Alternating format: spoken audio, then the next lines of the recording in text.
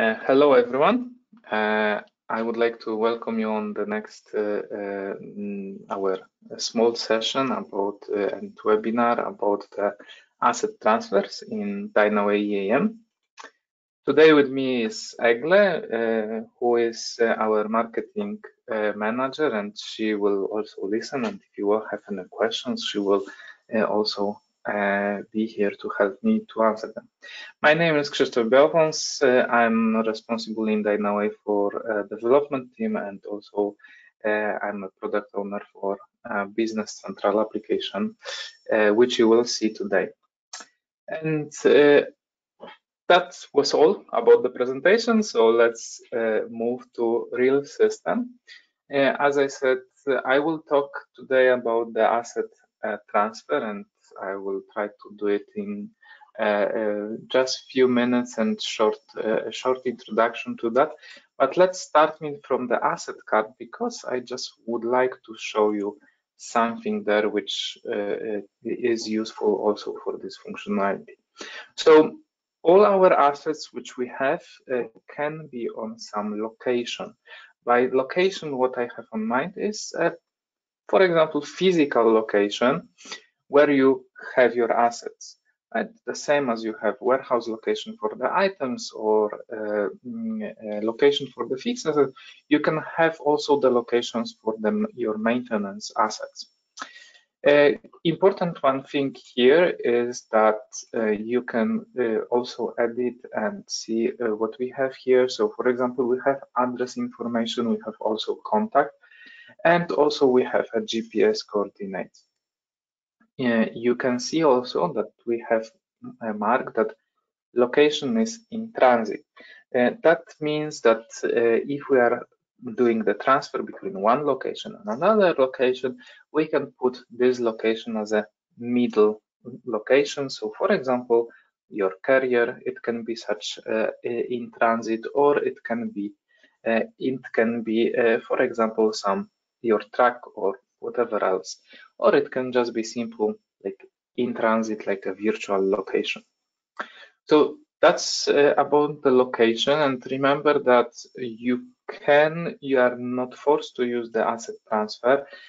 You always can do the very simple change of the location by just changing the location here, and I can, for example, put it directly to the location home office 1. However, there are companies which require more process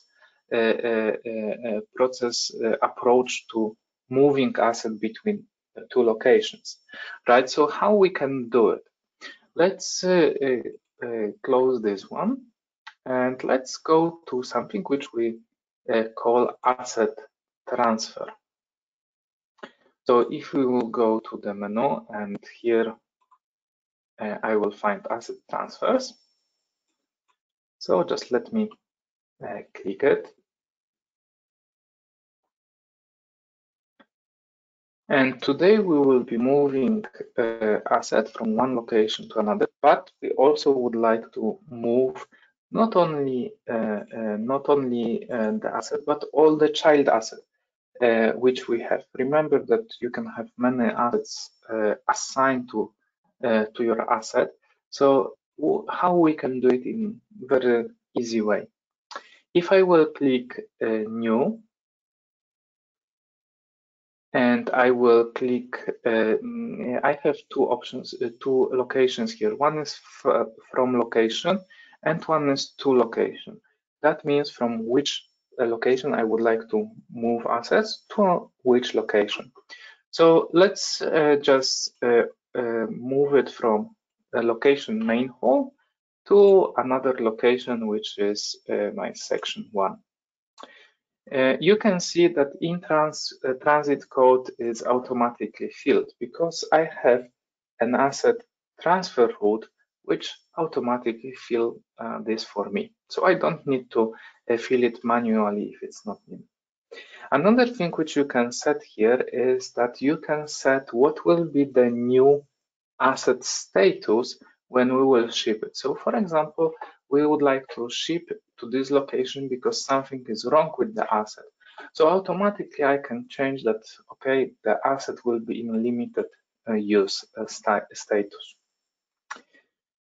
Two more things which you have here is a checklist. So what you can do, you can assign the checklist before shipment need to be done and after and before the receipt is done. So let me just choose the before shipment asset and also before receive asset. It means that we will not be able to close the document if we will not fill some questions about the documentation. And what I would like to do, I would like to move one asset, and let's choose my cleaning machine, and I will just mark this one. You can see that I have one line, it's a bold one, because below of that I have another assets which need to be moved together with this, because I'm also moving the child asset with this process. So this is my cleaning machine, but it contains the wheels, it contains also some filler cup. So what I need to do, I need to move all of them. And you can see here that I have a possibility to attach my asset to different parent.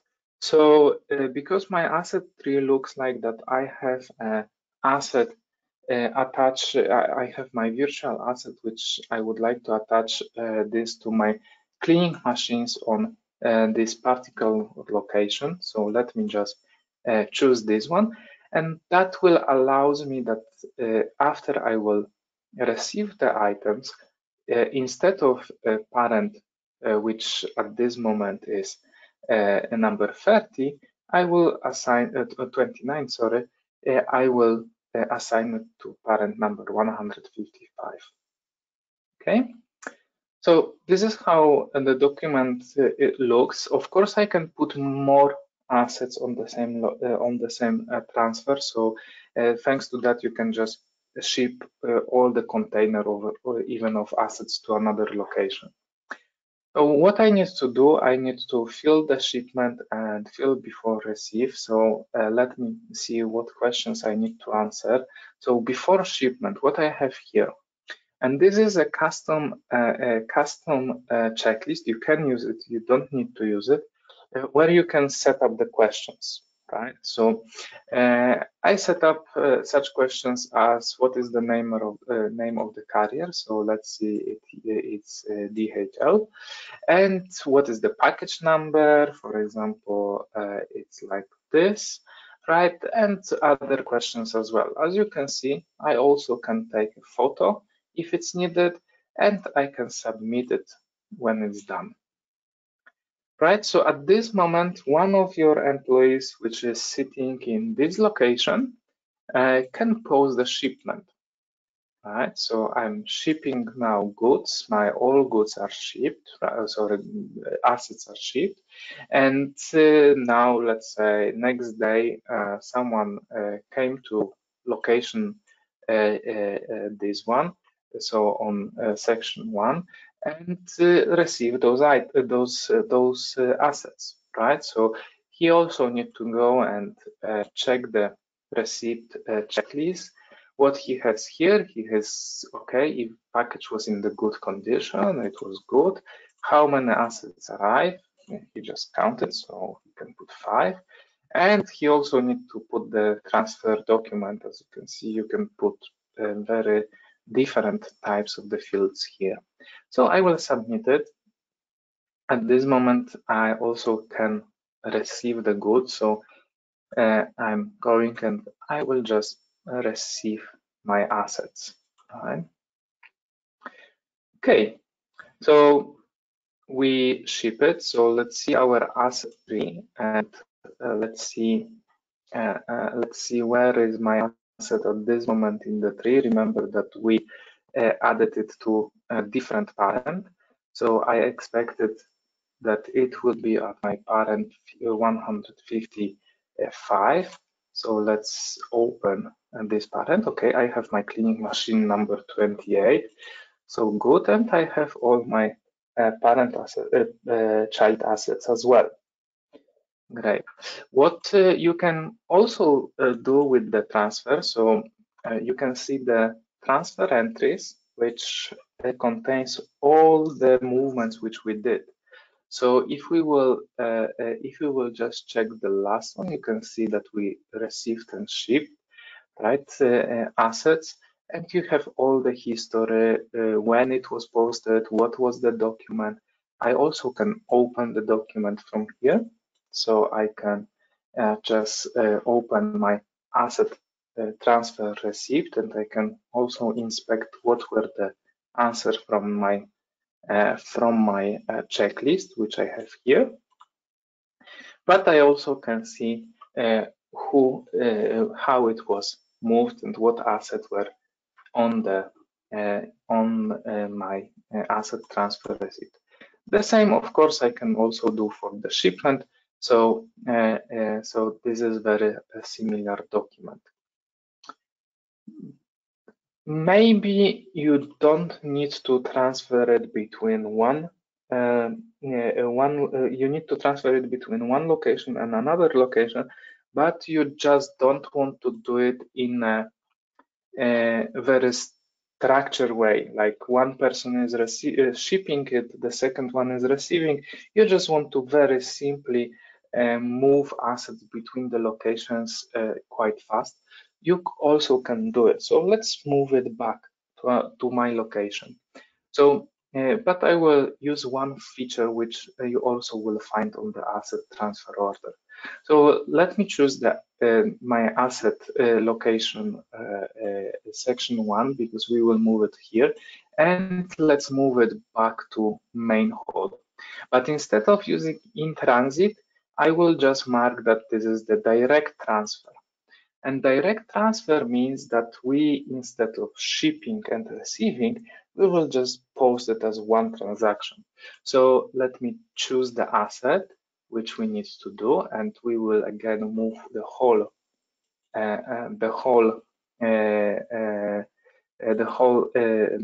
cleaning machine with wheels and so on.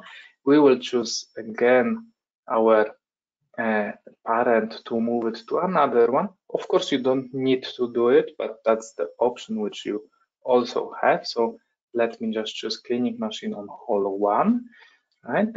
And I will just post. So difference, as you can see, I don't need to ship and receive. I just posted. So if we will go to the asset tree right now, and as you can see, I don't have any assets anymore on cleaning machines on this location, but I have them here in the cleaning machine hall 1. So my asset 28 was totally moved to different asset structure, right? And of course, if I will go to the to my asset transfer entries, you will see that I also ship it and move it. So I have my receipts and shipment. A little simpler because we don't have this in transit location between, but we still have information that it was shipped and it was received. So if I will click the document, I still will be able to open it. So now I open asset transfer shipment, and you can see when I ship it and what was shipped over the same document. And that would be all. So let me just go back a second to the presentation. And I just would like to mention and advise you to go to our website, Dynaway.com, and you will find all the information there. You also will find that we have another quick webinar next week about the fixed assets integration, when we will create a fixed asset, and I will show you how the fixed asset integration works. So I don't see any questions, so thank you very much for this meeting, and see you next time.